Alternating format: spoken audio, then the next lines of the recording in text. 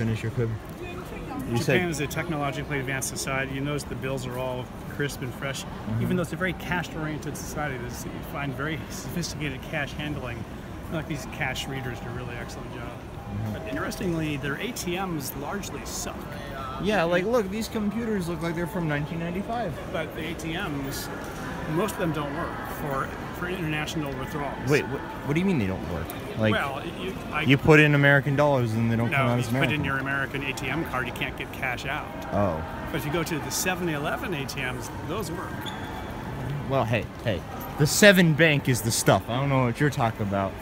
Just saw it over there. 7 Bank is the stuff. You just introduced 2 people at once. No, haven't gone over his name, age, where he's from specifically. No, just you, Aiden. Just you for the day. Just you. Okay. Just Okay. you. Okay.